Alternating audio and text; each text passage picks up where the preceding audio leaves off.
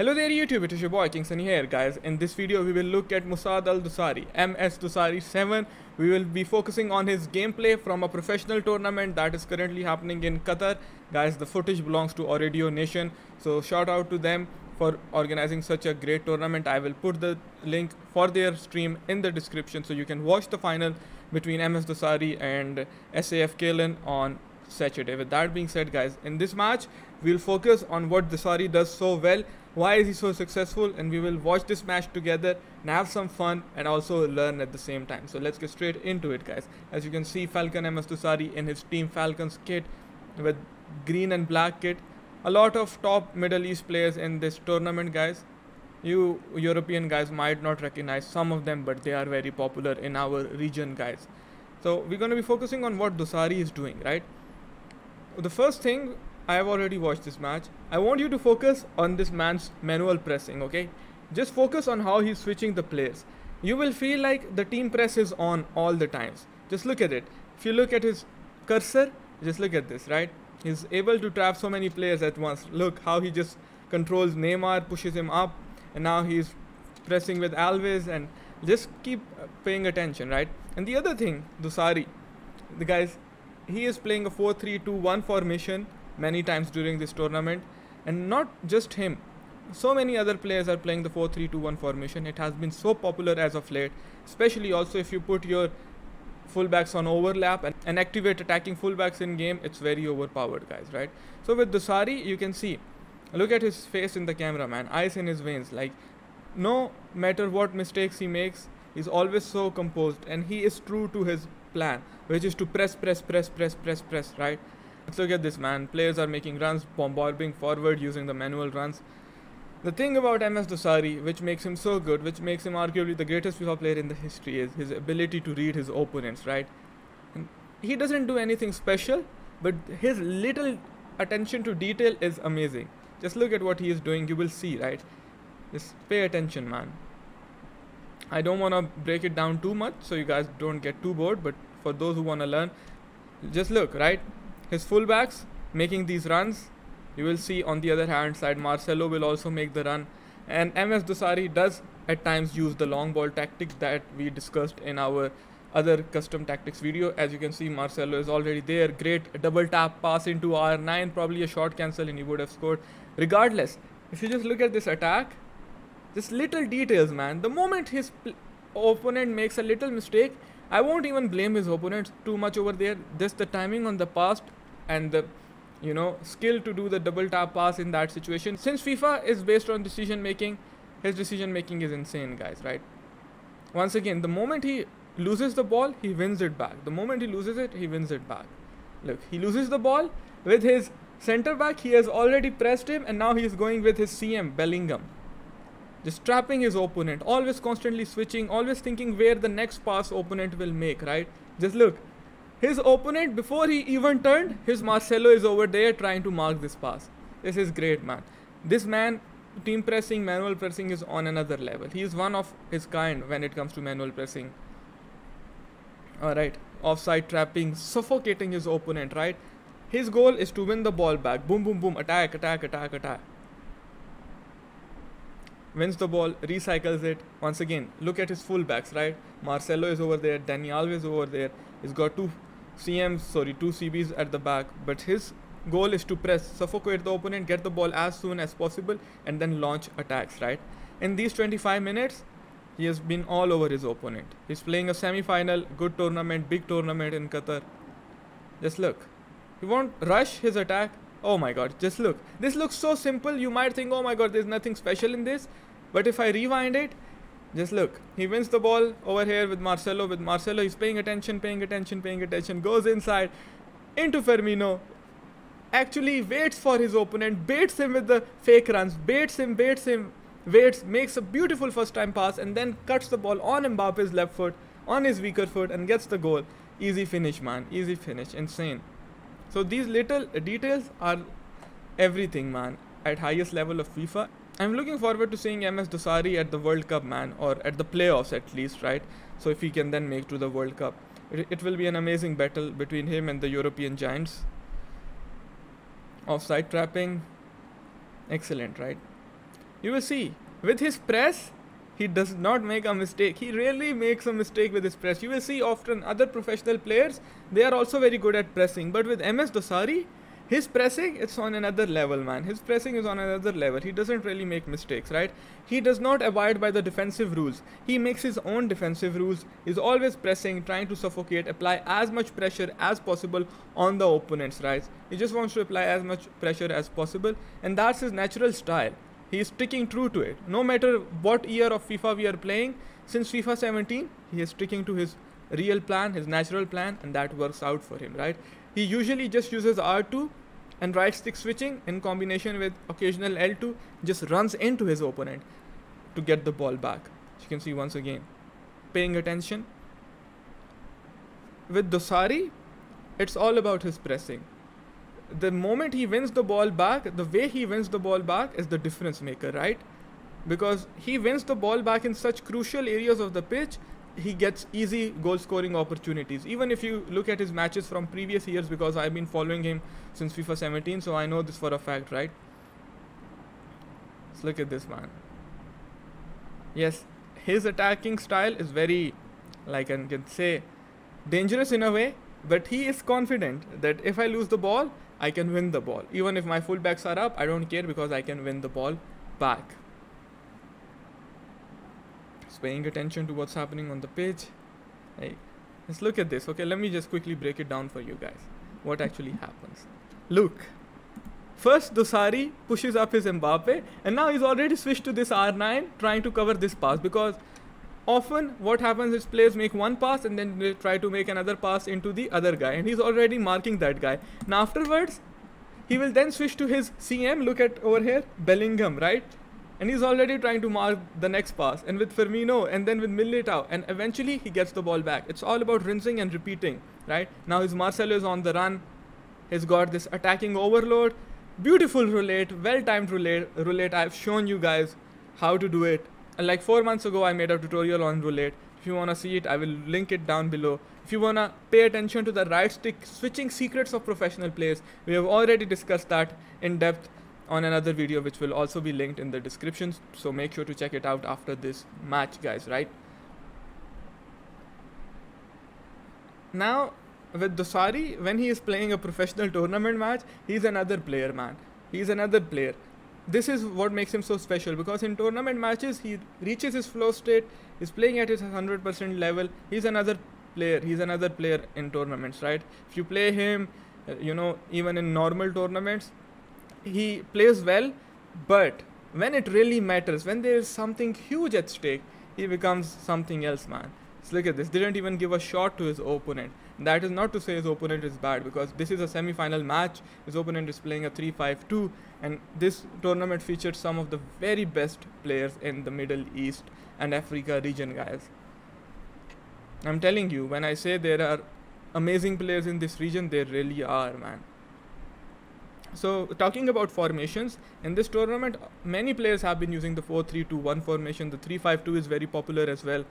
So yeah, man, 4-3-2-1 has been very popular all over the world in all regions, especially when your fullbacks overload on the side. It's another thing, right? But with the 4-3-2-1, my problem is, if you're not very good with right stick switching like MSDOSSARY is, if you're not very good at manual pressing like the professional players, then it will backfire. You will concede counter-attack goals. So that's why I do not recommend it to the casual player just yet, right?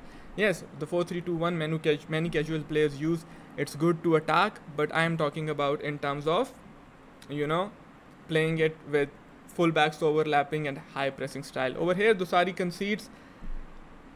He's just a bit too aggressive with his CMs. Like I said, it will, of course, backfire. It does backfire, and he concedes a goal. But look at his face. Does not care. His opponents often react, man. But this guy and Nicholas, they never react. They never react to what's happening. It's like nothing has happened, I conceded a goal. Who cares, dude? Move on. I lost the ball. Who cares? Move on. I'm just going to press. Look, he's defending with one guy over here. 2 versus 1.